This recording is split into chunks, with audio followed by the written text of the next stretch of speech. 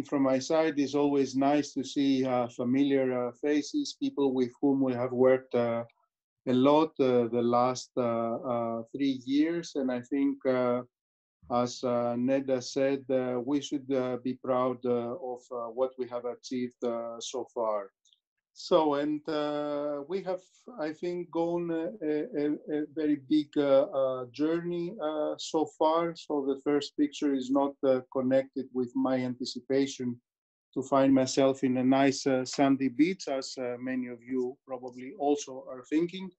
But it's to signify all this common journey that we have done together since the action plan of 2017 that the three commissioners, including Commissioner for Regional Policy, signed in the past in order to make this effort, this collective effort of all of us to find more solutions, how we can bring change and help the transition in rural areas. The second picture is that we have more or less what Paul and Neda said in their opening remarks, that we have created the toolkit, and we have now more or less a very rich toolkit, which is now deposited into the Smart Villages portal.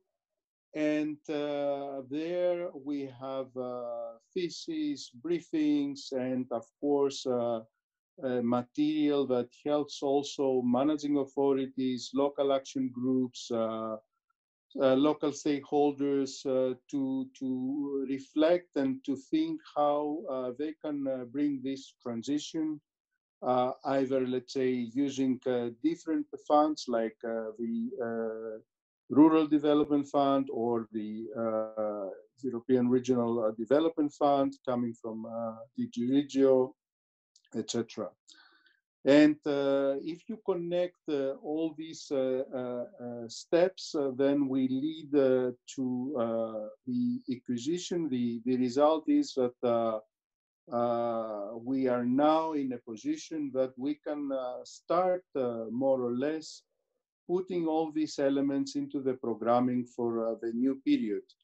And one also big question mark that many of you had, more or less a concern, I would say, that was in the minds of many of you, was the issue of the money. And now the money is not the problem. As you have heard, after the last proposal from the Commission, there will be additional money coming for the recovery of the EU, both from the side of the Rural Development Fund, but also from the side of the European regional policy. In fact, I would say that cohesion policy has become now central to the European recovery. Next slide, please. So now is the time for change. It's now the time to remember more or less also what we have learned from this process, and also what the definition that we have now in our hands regarding the smart villages dictates for all of us to do. It's that we have to think more in a participatory, bottom-up, integrated way in order to provide solutions for rural areas, for smart villages transition.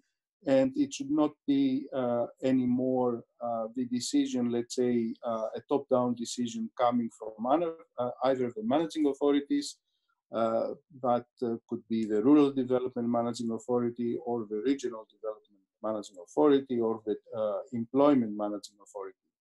It should be, we have to create, let's say, an enabling framework in the next programming period where there is good coordination between these funds, and that we put in the driving seat first the local needs, that we listen more to the needs and the ideas and the dreams, I would say also, of the local people. And we try to create an enabling framework where we can support them in a flexible way with quick and smart, let's say, framework where we provide funds for animation. We front load if needed, even from now, technical assistance to make this happening.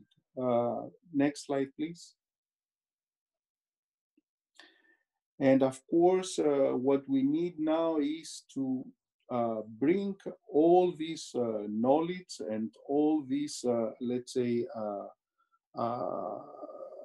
wisdom that we have developed through our work to the all the corners of the EU.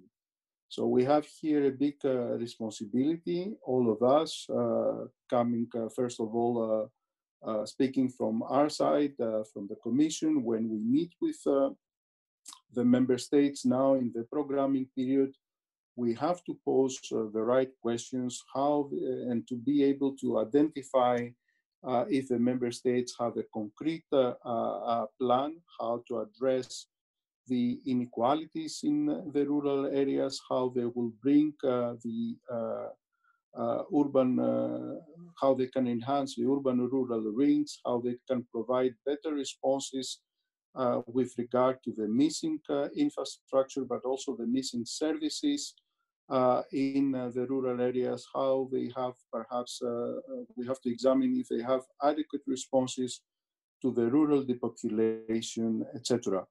So all of us now, we need to bring not only questions, but also the solutions, the toolkit we have developed for the smart villages in the knowledge of the managing authorities, in the knowledge of the local stakeholders, and it has to be not just knowledge of us, the experts here in Brussels, of these people who were part of this thematic group for a long time, but we have to work more in disseminating and putting this information into the minds of the responsible people. And we have to make the right questions, but also we are, I think, able, all of us now, to provide some good ideas, some good input for the programming. Next one. And this is again to signify that winners don't do different things. They do things differently. And this time we have to do things differently. We have to question ourselves whether our approaches of the past really brought the change. And this is not a criticism to any one of us, but I think we're always, it's good to question ourselves and what we're doing. Have we brought with, let's say, the funds in the previous programming periods and with our approaches, the leader approach, etc., the change that we need, and we have answered to the needs, to the local needs of all these people? So we have to do things differently, and I think that the Smart Villages approach is a really good way of doing things differently in this programming period and trying out another way of doing things. Next slide, please. So coming to cohesion policy, we have, as I said, also in previous chances when we discussed this issue in the thematic group, we have two systems. One is, of course, the system of the rural development, which most of you are more familiar.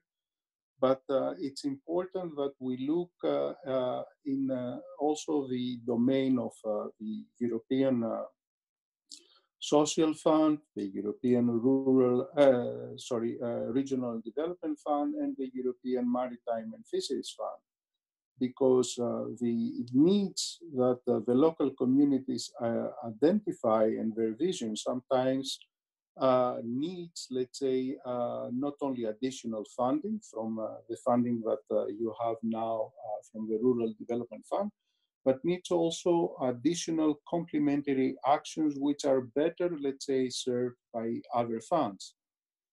So once again, I would like to draw your attention to the simpler menu that we have for the post-2020 policy. We have 5 thematic objectives, policy objectives as we call them. And the first one is for Smarter Europe. Here you can support all kinds of investments for strengthening small and medium enterprises, for supporting innovation, research, etc. in Europe.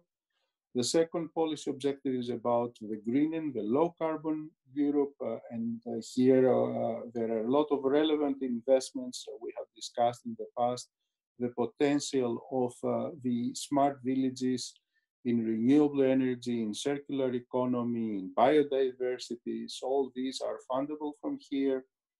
The third policy objective is the more connected Europe. And here, of course, connectivity, digitalization are key for smart rural areas. And of course, here, when we talk about connected Europe, we have, of course, infrastructure related to mobility, but also to ICT connectivity. The fourth and very important also for the smart villages, I think, domain is our policy objective on a more social Europe. Here we have a lot of funding in cooperation, also in coordination with the colleagues from DG Employment and with the support of the European Social Fund for all these social services, education, retraining that citizens in rural areas might need. And last but not least, policy objective which I think puts in the core all the local communities from both the urban, the rural, but also the coastal areas and the areas with geographical and demographic specificities like the islands, the mountains, the sparsely populated areas of Europe, where this is a policy objective specifically designed for integrated, bottom-up, participatory strategies to respond to local needs.